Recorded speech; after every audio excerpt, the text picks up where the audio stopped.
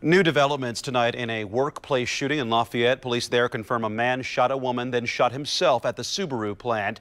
The woman is being treated at the hospital. The shooter is dead. WRTV's Cornelius Hawker gives us some context about this latest workplace shooting.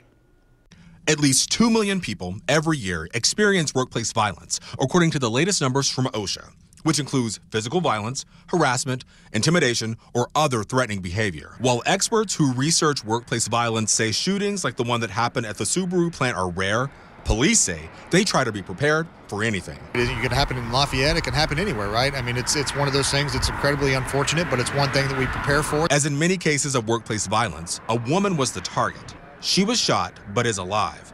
We don't know her condition. The man police believe was the gunman killed himself, and they don't have a motive at this time. Subaru employees who were there are now part of an unfortunate club impacted in some form or another by gun violence. Disappointing that it happened close to home and around a lot of people that I care about, but the shock wears off after a while. Jenna Goddard, who lives in the Lafayette area, says the Subaru plant shooting is yet another reminder of how things like this can happen anywhere, something that worries her being a mom. It's something that as a parent you think about every time you go somewhere. If there's something happening downtown or like in Target, it could happen. As the investigation into why the shooting happened continues, Jenna hopes our elected leaders see this and decide to act before another business becomes the site of a workplace shooting. We need gun reform. It should be harder to buy a gun than it is to get an apartment or a vehicle.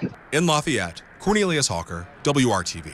Well, police are still investigating what exactly led up to today's shooting. Experts say there are warning signs that often go unnoticed that lead up to workplace violence, including drinking heavily, using drugs, unexplained work absences, and change in behavior and depression or withdrawal.